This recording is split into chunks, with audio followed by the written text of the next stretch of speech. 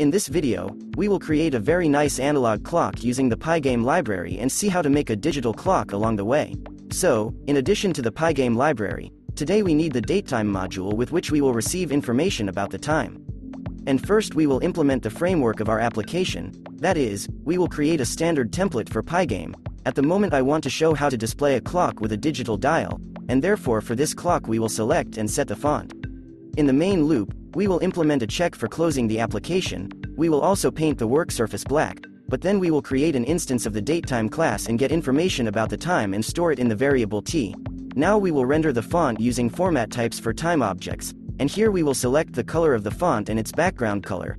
Then we will determine the coordinates of the location of the clock on the screen, update the surface and set the required number of frames per second.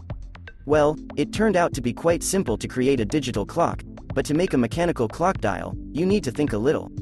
If we consider the hour hand, it is obvious that the angle between the numbers will be equal to 30 degrees, and for the minute and second hands, 6 degrees each. Let's move the digital clock to the upper left corner and form two dictionaries for the hour and other hands. For these dictionaries, each value on the dial will be a key, and the value of this key will be the angle by which the arrow must be rotated from the initial position. And now it is important to figure out how to turn the clock hand. Let's consider the rotation of the segment by some angle alpha. We need to determine the coordinates of the end of the segment, so we always know the position of the starting point and the length of the segment, and if, according to the above image, we write the cosine and sine functions for the alpha angle, then it becomes obvious how to determine the coordinates of the desired point. And then you need to set the radius for the clock hands. Their initial position will be in the middle of the screen, and you also need to import the mathematical module math. And now we will write a function to determine the coordinates of the rotation of the clock hands. This function takes one of our dictionaries as well as the type of the clock hand, so we will use the above mathematics here, but there is one moment for the time count to start at the top. You need to subtract 90 degrees, otherwise the clock will lie on right side. And at the moment we don't have anything now. We need values for hours, minutes and seconds. They can be easily obtained from the created datetime object, and here for the hour variable we take the remainder of dividing by 12, as we will do standard clock. As a dial we will draw a filled circle that will be placed in the center of the screen. Well, for now, on such a dial, we will begin to place the hands of the clock, and let's first display the second hand. To do this, draw a line from the center of the screen to the coordinates that our function calculates. Look at the result and you can see that the seconds are starting to count, while you can make sure that the readings on the digital clock are correct. Thus, we got a very correct and working mechanism of the clock. What now? We need to add the rest of the attributes inherent in the watch. On ordinary watches the hands are usually different in size, and for this we will define a dictionary where the key is the name of the watch hands and the value is the size of the hands.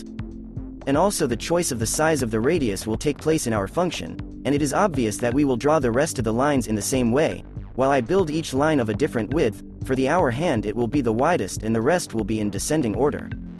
And let's evaluate the result. So comparing the readings with a digital clock, we are once again convinced that the analog clock works correctly, but without pointers on the dial it is sometimes difficult to accurately determine the time, so let's implement them too. Then in the initial dictionary we will define one more distance at which the pointers will be located. Then we will go through the dictionary for 60 intervals. The pointers themselves will be circles of different radii, so in one ternary operator we will define a large radius for those keys that are both multiples of 3 and 5, a smaller radius will be for those that are a multiple of only 5, and the smallest radius will be for the rest of the values. And in just a few lines of code, we got full-fledged timestamps on the dial. And now you can determine the time quite accurately, but suddenly I discovered a drawback. Our hour hand should now be between 10 and 11. And without thinking twice, I rewrote the definition of the number of hours due to the minutes passed. That is, now we do not need a dictionary for 12 hours, and one dictionary is enough for 60 timestamps. Thus, this shortcoming was quickly eliminated, and now we see the time on the dial as we are used to seeing it on analog watches, and by and large our watches are quite ready. It remains only to give them a little colorful look.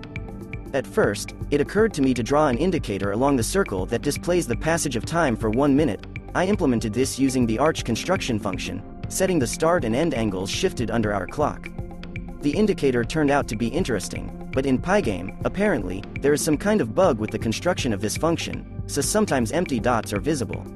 I didn't stop there either and decided to put the clock in a frame. I made a PNG picture with a cutout for the dial and also took another picture of a much higher resolution. So, having loaded these pictures, I made it so that the picture of a higher resolution moved inside the dial. Then I defined variables for movement, and in the case when the direction of movement changes, so that the picture is always in the dial, I first placed a large picture on the surface and then a picture with a cutout. And as you can see, as a result, we managed to get a dynamic background under the dial in this way. So do not waste time in vain, subscribe to the channel and all the success, see you soon.